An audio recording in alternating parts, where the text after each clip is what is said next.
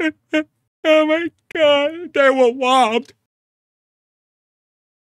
They were robbed. Yo, YouTube, what's going on? Back on another Wuthering Waves video. What are we talking about? Wuthering Waves.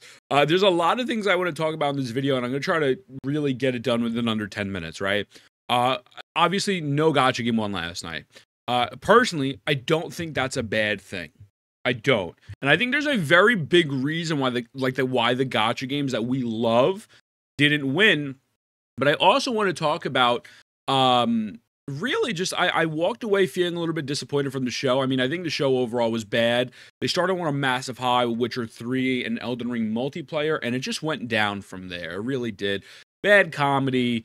Trailers, a lot of the trailers showed no gameplay. I have no reason to be hyped for this Naughty Dog game because I saw nothing of interest. Thought the final 5 seconds of the sequence looked cool when she was potentially fighting something, but I mean, it's a Naughty Dog game, so I guess they want you to be excited because it's a Naughty Dog game. But yeah, I just wanted to talk about things and why I'm going to be honest with you, from my perspective, and I'm trying to see it from both sides, and I'm going to present both sides of the coin. I was disappointed with the Wuthering Waves marketing. Not even from a perspective of a fan who already saw that trailer earlier, which I'll get to in a minute, because I think that trailer dropping early was still a very bad marketing move, and it overall left disappointment for the community. But just why I think they gotta. Renacida is 19 days away. We got to start locking it. We had this conversation on the podcast about the marketing, and I had some faith, but I'm kind of having a little bit of doubt. So let's break this down. So let's go over this real quick. I have no idea, sidebar, how Astrobot won so many awards. That is not Game of the Year in the slightest. In the slightest. It actually blows my mind. So before we can even go to Player's Voice, right? That was insane. Also, I also want to address this as well. I understand being upset. I 1000% being upset. But we need to address this. Do not go into the Wuthering Waves Discord shit talking. The Wuthering Waves Discord is not meant for you to get banned. Please refrain from sharing derogatory comments or opinions about other games, communities, companies, or as per Rule 5 of our rules English. Excessively negative or excessive hate comments, example, calling another game garbage or trash, or prohibited and will be sanctioned. Please remember to be respectful. Guys, that's not the place to do it. If you want to go into your favorite streamer's chat and you want to, shit talk there, whatever the case may be, do whatever you want, but it's not that deep. It's not.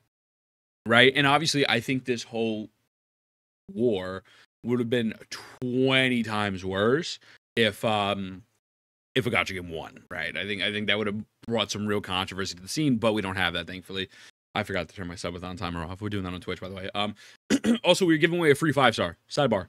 Go to my Twitch, Extra Point giveaway. We're giving away a free guaranteed banner 5-star January 3rd. Anyways, so let's break this down. Best mobile game. I'm looking at this. The reason why Zenless Zone Zero, Wuthering Waves, and AFK Journey did not win is that these gacha games, although the gacha market has expanded tremendously since 2020 with the launch of Genshin Impact, right? And that game is a juggernaut in itself. The reason why it didn't win is because Baltero, Balatro, whatever you want to call it, I don't know, Cilantro, it is objectively a more universal game. It's simple. It's poker with a twist and some gacha, and it's a $10 purchase. I think there might be microtransactions in it, but people are so confused. Oh my God, my game lost. Listen, a 50-year-old, most 50, 60, 70-year-olds, 40-year-olds, or even me, some people my age, 25, 26, they don't want to sit down and play a gacha game, right? There's a lot of negatives to playing this game, and so a simple game like Baltero, Balatro, Cilantro, whatever it is, winning genuinely makes sense. I thought Pokemon was going to win personally, but either one of these games winning makes sense because the market reach that they have over these other gacha games is fucking insane, right? Wuthering Waves, objectively, is a better game. To me, let me not say objectively. To a lot of people, it would say it's a better game. It's more design, it's more polished, there's more intricacies to it, and it's more complex. Same with ZZZ, AFK Journey, whatever. But the thing is, I'm not saying that as a slight to AFK Journey. I really don't know the intricacies of AFK Journey like that. But the reason why this won is exactly the reason why it won is exactly because it is not intricate. It is not complicated. It is easy, and you could just buy it for $10, and that's it. And you can play the game. And I don't know if there's microtransactions. There might be. There might be some gotcha elements to it, so people could spend more money on it. But if anything, it's more genius that they're making you pay for it because it looks like a simple game. You play the game, you're addicted, and then you spend more money on it. It's fucking genius, right? So, guys, our gotcha games are not the whole market share. It's not the whole market cap. And realistically, a lot of the revenue comes from CN, especially CN Mobile. I'm not saying global markets don't exist, but, you know, they're not like this. They're not invested into WUA, into ZZZ like that. So I get it. I understand being upset, and I'm never going to be the person to tell you how you feel. I don't care how you feel. In the sense of, if you want to be insulted, if you want to be upset, if you want to be mad, hey man, that's your prerogative, right? But I want to give an explanation instead of saying, "Oh my God, this game is dog shit." The game it is, like, guys, it's a simpler game. It's made for adults. It's made for old people. Like, people with incomes, people with jobs, people that are bored. You know, this is something my fucking dad would play. You know what I'm saying? My dad's not playing Genshin Impact. And don't send me the one TikTok of the one grandpa playing Genshin Impact with his nephew. It's adorable, but that's not the world, right? Player's choice. This one, Wuthering Waves lost. ZZZ lost. Genshin Impact lost. Black Myth Wukong was a fucking phenomenon. Although, if we went to the Twitch category right now, I doubt it's even that high. Let's see. Black Myth Wukong. Let's see. 800 viewers. If I went live right now, I'd be the third highest person in the category. But I think we have to remember, when the game dropped, that game took over everybody's life. Similar to with Elden Ring and with the Elden Ring DLC. And so what happens is that game is another situation where the market share and the market is just so much wider in global than it is in something like CN. Or, I mean, actually, I won't speak on the CN side, but here, most people are going to play Black Myth Wukong over a shitty mobile game. Because that's how people look at gacha games, right? And again, player choice, to my understanding, is a specific category where the winner is solely decided by fans, and I found an article discussing how they feel that player's choice is unfair because of games like Genshin. I had the article up. Let me see. Oh yeah, thoughts on gacha games being nominated. I voiced my issues with this award. It's an editorial citing my thoughts on Sonic Frontiers losing the award to Genshin Impact. When you have games with massive communities like Hoyoverse titles, it just makes other competing player choice awards genuinely unfair, which in my mind is meaning that this description as player choice is correct. I was trying to find the actual description on the website, couldn't find it. But, like, I mean, it sucks. But also, Black Myth Wukong is a great video game that deserves that award. You know, you could think WuWa deserves it, and that is fine. But again, the opposite side is, listen, that is a very well-polished video game that you buy for $60 that you have 100+ hours of content to pack into. And games like that are very rare to come by these days. It's not a live service game. That's why the Twitch viewership is down. They went to develop a very good game, right?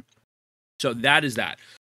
Why am I disappointed with the marketing of Wuthering Waves? Very simple. I think that they did a poor job. I was praying to God. There's no porn came up. Okay. Wuthering Waves. So they posted this like 12 hours before the show, like 12, 13 hours before the show. And I just don't understand. Yes, this was a great trailer. I don't know, man. I feel like from a new view, I think I'm trying to put myself in their shoes. I feel like they wanted to just show cool elements of the game, previous things to people, be like, oh, wow, that's pretty sick. I could experience all this. And then at the tail end, they put Renacitas for a little bit of fan service. But I feel like this would have had a much bigger impact. I think it's had a much bigger impact if they would have let this just launch with the Game Awards. Like, you know what I mean? Like, I feel like if they would have let this launch with the Game Awards, imagine if Hoyoverse dropped that ZZZ trailer 12 hours before, and then people are spotting like the CEO or the creator of Wua in America at the awards, and they're like, "Oh, something big is coming. Something big is coming," and then they just showed the shame trailer. It is very underwhelming for your current audience and your current player base. And again, I think that is not a bad promotional video in the sense of, again, I mean, you're not really showcasing anything other than it looks cool. You're not really showcasing much, but I think it's fine. If that was just the promotional video and this was it, I would have had the same exact reaction that I had earlier, which is up on my YouTube channel. But I don't understand, why would you spoil it? Spoiled that you get everyone's hopes up, and then now people are upset and they're annoyed. Again, guys, the clock is ticking, man. This thing is coming out like what, January 1st, January 2nd? Like, we have no announcement for a special live stream yet. We have no other drip, which they dripped a lot, but no trailers. Guys, we're getting close. We're cutting close, and we cannot use this argument that their marketing has always been bad. That is a bad excuse. You're a company. You're a growing company. You now have Tencent back behind you. You have a multi-million billion-dollar conglomerate on your side. Let's get this marketing in order, boys. Right? Like, if I'm Kuro Games and I have Tencent, I'm now rushing to put together the best promotional material, the best marketing plan possible within the next 19, 18 days to say, let's fucking sell 2.0. If we do not have a live stream this upcoming week, I'm going to be pretty disappointed. I think, why are we waiting to do a live stream so long? You know, or something. Give us something else. This is not greedy.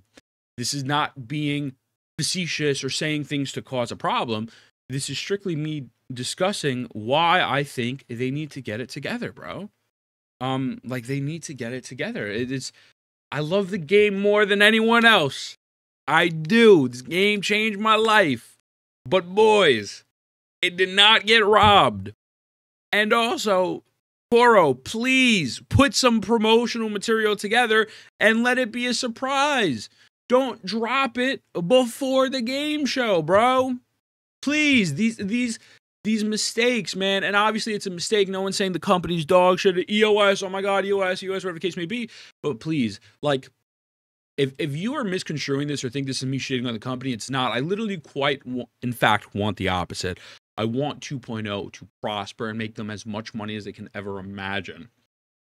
But it's hard to make money when you are simultaneously hyping up your fans, and then they're now walking away disappointed, and when you are not delivering on the marketing aspects of it. I'm going to be honest with you. You can tell me if you disagree. I would definitely love to hear a different viewpoint.